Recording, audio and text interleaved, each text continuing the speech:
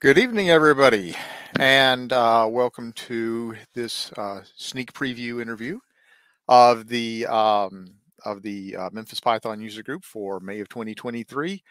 My guest this evening is Mr. Matt Eland of Columbus, Ohio. Correct? Correct. Yeah, correct. Columbus, Ohio. Matt, why don't you tell us a little bit about yourself? Oh, sure.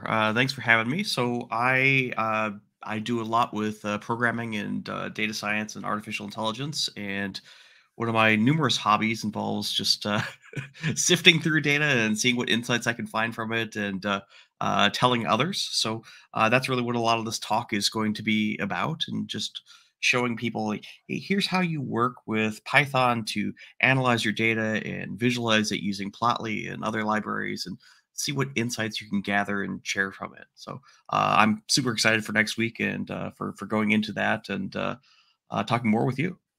Great, great. Now you are one of the most recent additions to the Microsoft MVP program. I myself have been in the program for 3 years, and everything. So why don't you tell us a little bit about that, about your activities as an MVP and how you Sure. got there? Sure. So I guess in two words, how I got to MVP status would be the words "die hard." So I do a lot with artificial intelligence. I think it's a lot of fun, and so I hold a Microsoft MVP in artificial intelligence. Uh, but one of the things I think that put me on a lot on the map for a lot of folks was I used uh, machine learning to determine whether or not Die Hard should be considered a Christmas movie. And so I did a lot of data One of those analysis. age-old questions that will never be answered. I should still be receiving the Nobel Peace Prize any day now. It still hasn't arrived, but I saved a lot of people a lot of conflict. Spoilers, my models indicate that yes, Die Hard is a Christmas movie.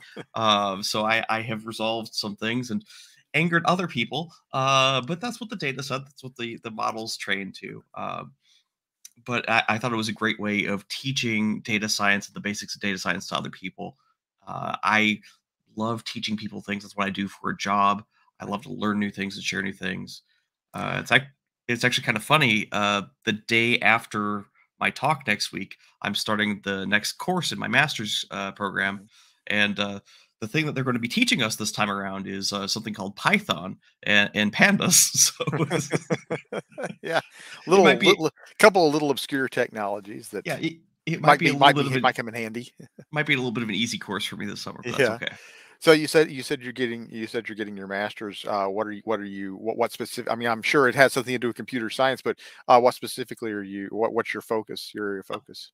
yeah, my master's will be in data analytics. I actually just got the graduate certificate in data analytics just a month ago or so. Hmm. I get that at the halfway point of my master's program.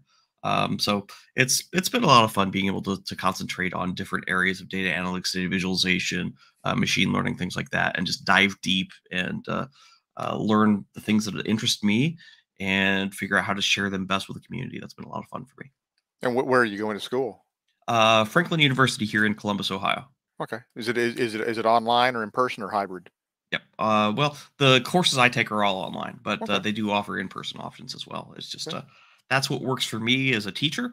So I can teach my students, and then in the evenings I can learn my own stuff. And yeah, when they talk about homework and extensions, and I'm like, yeah, I understand. So what? So you said you're now. This is so you are a teacher and a student at the same time. Now, the background that I come from is when you're doing that, you're generally like a graduate student who's a teaching assistant also, but you do that a little bit differently, don't you? Yep. So I did 18 years in industry as a software engineer, doing a lot of software as a service organizations. So this is me kind of coming back and getting a master's so that I have more options to teach later on in my career if I wanted to teach either computer science, data analytics, things like that. But also helping submit my knowledge as I'm teaching other people. Right. And I just want to check one thing here before I go on. Okay, good. Just making sure I was using the right microphone. StreamYard sometimes doesn't pick up the right microphone. Um, so what do you teach? And if I mean, or if you don't mind telling us where, or or I and don't. what levels do you teach? I mean, as much as you can or want to get into. Sure. So I teach software engineering at a 14-week full-time programming boot camp in Columbus, Ohio, through Tech Elevator. So I am teaching .NET primarily, C Sharp. I'll teach SQL. I'll teach JavaScript. I'm teaching HTML, CSS. Yeah, really building full stack web developers. I deliver 3 or 4 hours of lecture a day, and it's new lecture every day. And yeah, students. Our students have to focus really hard, and I give them 3 or 4 hours of homework a day, but they come out of there really strong. It's the most fulfilling job I've ever had, and I loved what I do. Cool. So let's talk about more specifically what you're going to be talking about on Monday night. Exploratory data analysis with pandas and Plotly. So don't give us the no spoiler alerts, but tell us kind of what you're going to be speaking about. Well, I wore the shirt just to help give you a little preview here, but yeah, Oh, pandas is a library for working with tabular data in Python. So kind of think of like a SQL table, something like that. You can sort of load that in memory and do in-memory data processing with it using something called numerical Python or NumPy, and that'll let you really efficiently work with this tabular data set. So you can start to inspect it, analyze it, drop columns you don't care about, add in new columns you care about. We use it a lot in machine learning to get your data processed. Uh, but you can also use it to sort of explore the characteristics of your data. And that's really what it would be focused on next week. Like, hey, I got this data set from Kaggle or the organization already had it or whatever. And I just want to explore what's in this. And then Plotly is more of a one of the many data visualization libraries in Python. But I want to use that to show you, hey, here's how you see the trends in your data. Here's how you use like a line of code to get a really slick scatter plot or histogram or whatever other visualization you were interested in. It's my favorite of all the ones that I've looked at, and there are a lot of different options out there in Python. But I'm just going to kind of show you some of the basics of working with the stuff and how you can get to a pretty quick, good result with just a little bit of code inside of a Jupyter notebook. and that was going to actually be one of my next questions is why Plotly, over the others. I mean, there's of course Matplotlib, there's Seaborn, what is it, Boca is one also. Why would you choose Plotly over some of those others, or why would you not choose Plotly? I mean, no tool is perfect. So what are some of the kind of pros and cons compared to the other options out there?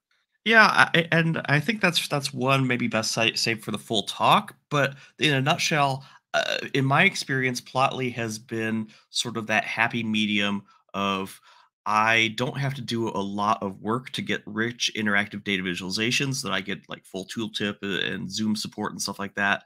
And there's also a lot of good helpful resources for helping me figure out how do I do X. Now, a lot of these libraries you can do a lot with. The people are very happy with Seaborn, for example. Plotly just resonates more with me, so that's what I tend to use a little bit more. Okay, so so can you tell us of course you talked about your Die Hard work earlier. What data set are you using what are you using for the talk? So I haven't finalized the code for the talk yet, but I think we're going to Ah, use a couple. you're bringing it down to the wire, huh? Well, I had a Wait, conference talk hey, last week, hey, and hey, fellow speaker, we've been yeah, there. yeah, yeah.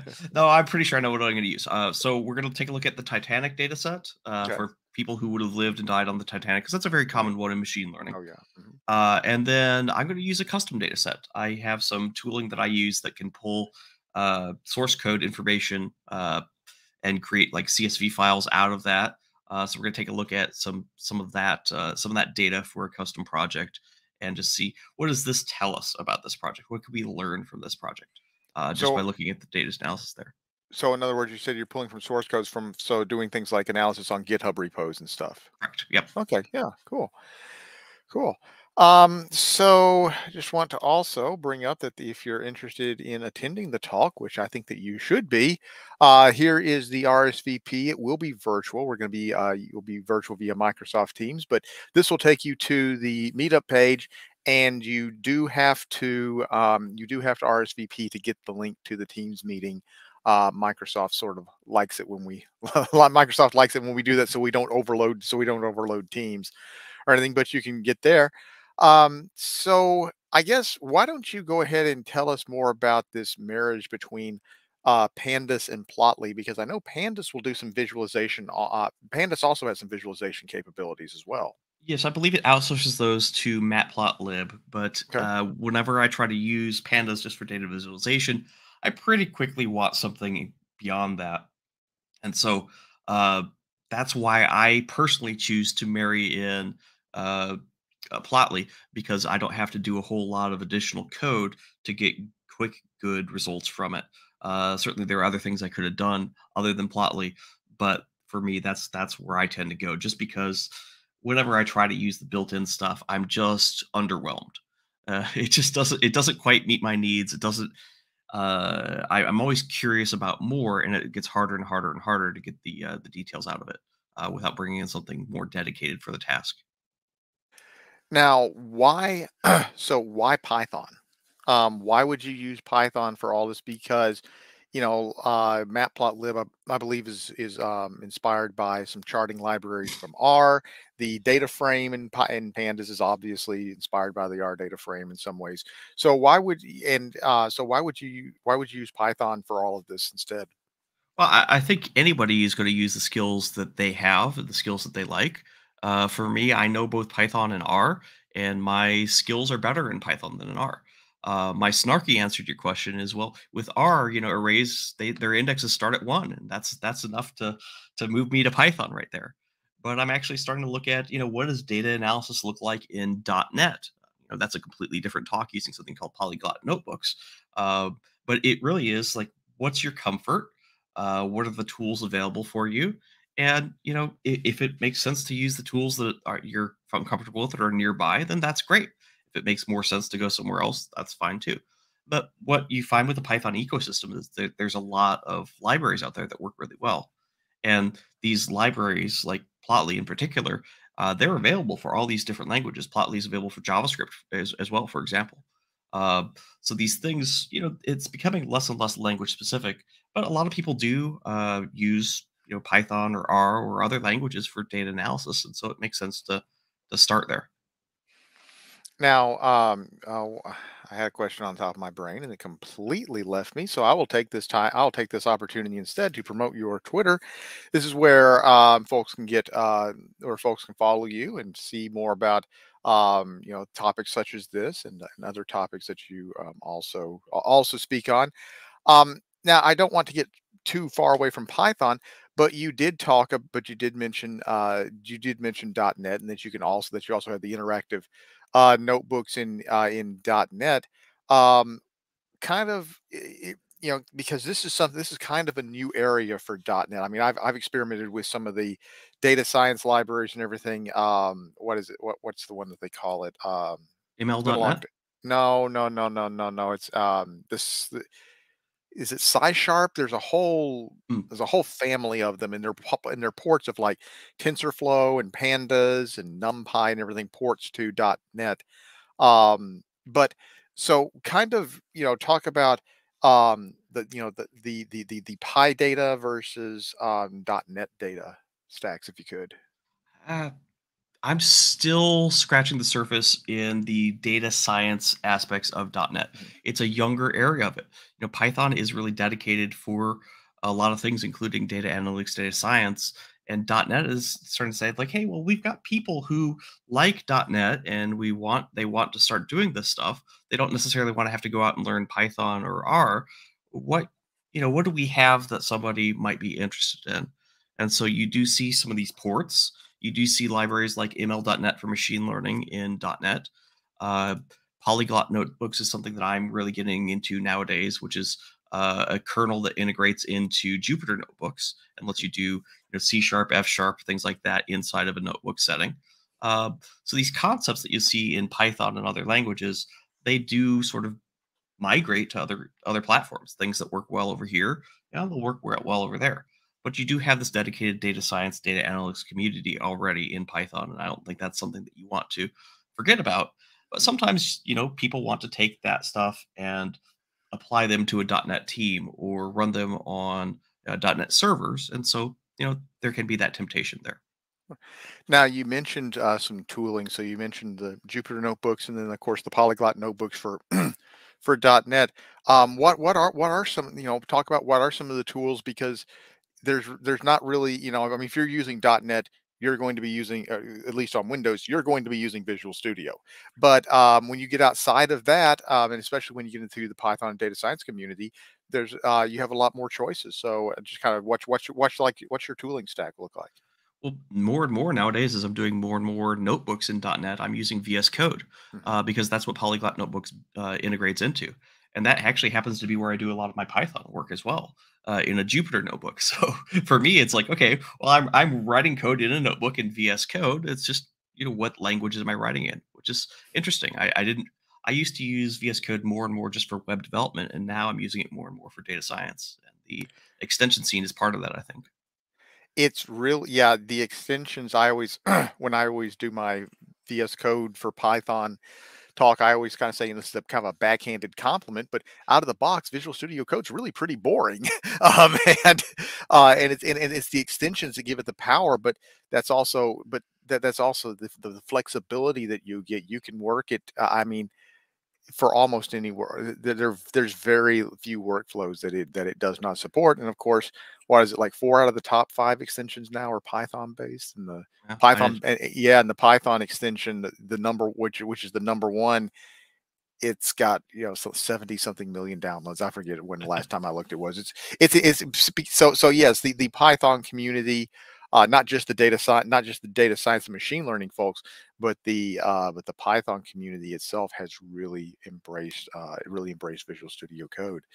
So before we just wrap up here, name of the talk is Exploratory Data Analysis with Pandas and Plotly. Here's where you can RSVP to watch the talk. This will be Monday night. It'll be at 6 p.m. Central. Not, we did 7 p.m. tonight, but so it'll be at 6 p.m. Central, again via Microsoft Teams. This link will take you to the meetup page where you can RSVP. Any closing thoughts that you have, Matt?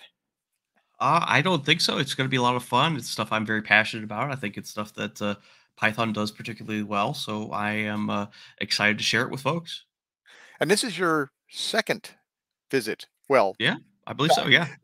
appearance, because we're doing all this virtual. I believe this is the second time you presented to the group, so that'll Yeah. be great. I think last time was Die Hard, right? So, It may have been. It was back when everything was shut down, yep. and that's all a blur. So It is. yeah. So again, guest this evening, Mr. Matt Eland from Columbus, Ohio, and we will, Matt. Thank you very much for your time this evening, and thanks in advance for the talk 1 week from the night. And we'll see everybody on Monday. Should be a lot All of right. fun. Yeah. See everybody later.